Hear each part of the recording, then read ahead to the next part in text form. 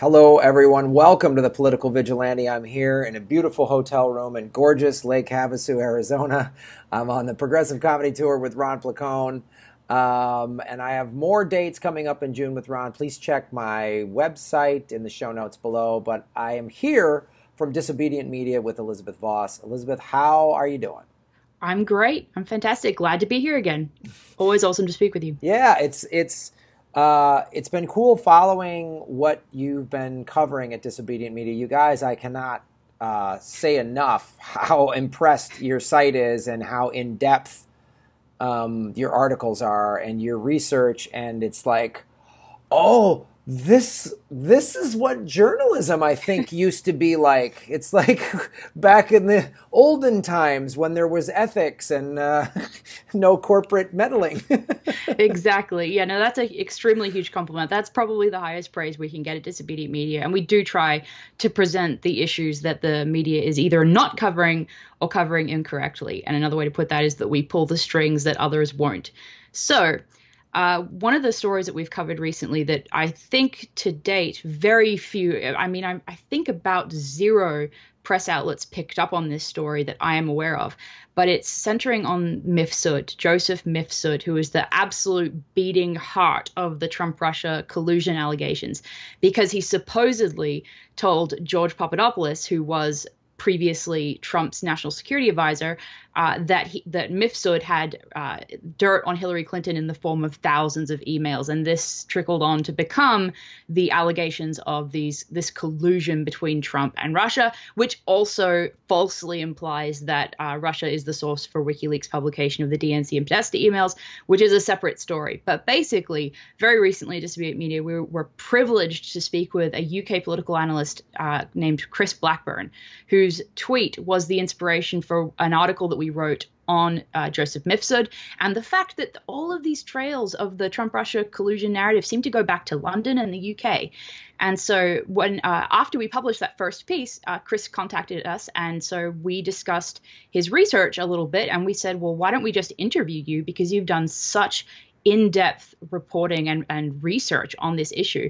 And so we were able to interview him, and he explained in great detail the various ways in which Mifsud cannot be a UK intelligence asset, because he is deeply involved with UK and Western European intelligence both agents and locations and campuses where FBI and CIA train, as well as other aspects of the UK and Western intelligence agencies.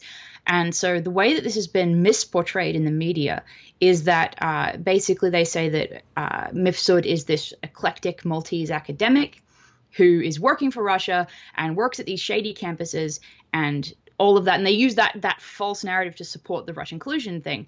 And so, but the reality is, as Chris showed us very factually, I mean, we cited extensively all of the fact and the dot points that he was able to show us, that not only is Mifsud not a Russian asset, but he was in contact with people who were MI6 agents or previously had been very high up in the UK intelligence community, and that he is an academic, which is very commonly a cover for intelligence agencies, but he really was on at campuses that were focused on international relations and et cetera. But really significantly, the campuses and the universities where he was employed were, as I said, they were hosting CIA training conferences. They were hosting Italian military. They were hosting all of these things. So the idea that he could accidentally be a Russian agent and work with these high-level individuals is absolutely ridiculous. The other thing about this that's really interesting is that one of Mifsud's best friends, Gianni Patella, is a huge Clinton fan, and he actually campaigned for Hillary Clinton. And you can look up a Time magazine article covering the fact that he opened one of her campaign events in Philadelphia. So it's really interesting. And what Chris had to say to us was basically that UK journalists, many journalists, are aware of this situation. They are aware of the connection between Patella and Mifsud. And I mean, he explained to us as well the fact that American and UK intelligence agencies also would have known about this very, very quickly when they were researching Mifsud. But he told us that the journalists and the intelligence agencies most likely have not wanted to expose these facts because they do contradict the Trump-Russia narrative. And because Mifsud is so central to that narrative, discrediting the allegation that he's a Russian asset completely trashes the entire basis for the Trump-Russia collusion narrative. And that's important to me, not because I support Trump, but because it is a narrative which could potentially see tensions rise even more between the US and Russia, which is very dangerous. And I care about the truth. And I think that these false narratives need to be called out when there is evidence to debunk them. Yeah. So. And I think, well, yeah, I mean, that's I applaud you for that, the level of research you're putting into that. And it brings up such a valid point, which is, people on the left are like, we just got to string Trump up. He's awful. We got to get him out of there. I'm like, well, first of all, there's Pence. So I don't think people realize, like, if we get Trump out of there, then you think Pence is actually more dangerous in the sense that he's not outwardly offensive. His Twitter feed will be nice and polite. He's clean cut. He's nice. He's afraid to have lunch with a woman because he can't control himself or whatever. And he's, probably busy shocking the gay out of people. But he's dangerous. And what will happen is all of this fake Mick resistance, they'll fall asleep with Pence in the White House. Exactly. Very true. So there's that. And then, like you say, saying the Russia thing is bullshit I'm so tired of this, does not make me a Trump supporter. Exactly. I'm tired of that. So true. Critical of it. If I say Hillary Clinton wasn't fit to be president because women are too hysterical, that's a sexist, ridiculous remark. If I say I didn't want Hillary Clinton to be president because she voted for the war in Iraq, she voted for the Patriot Act, there was 20 countries that donated to the Clinton Foundation, got defense contracts while she was Secretary of State. Those things I have a problem with. And it doesn't matter what her gender is.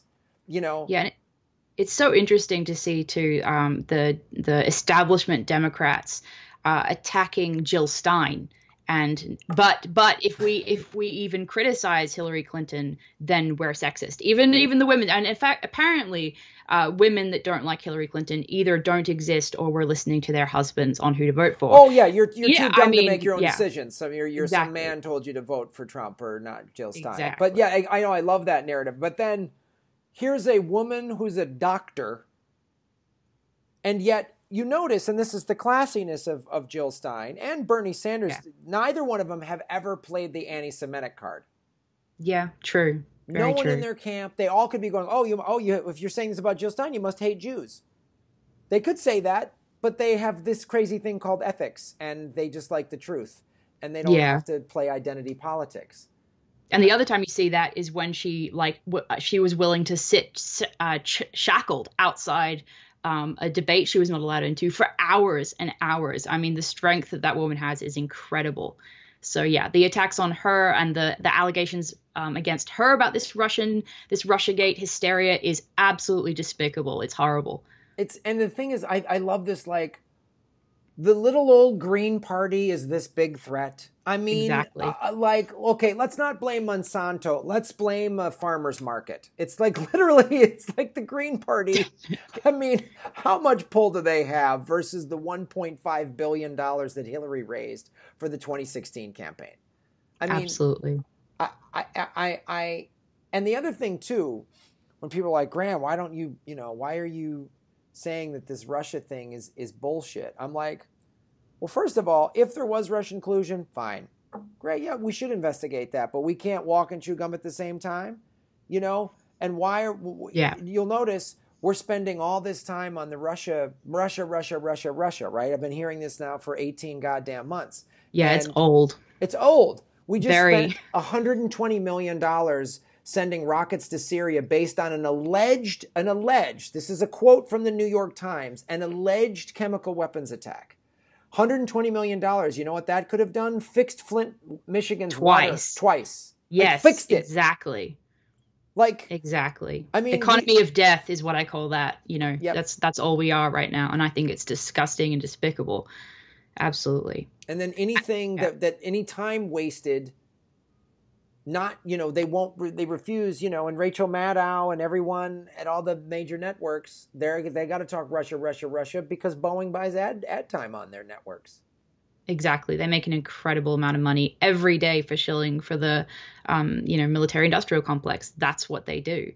And when you talked about the alleged chemical attack in Syria, that also the flimsiness of that evidence is similar in my head to the flimsiness of these Trump-Russia collusion allegations.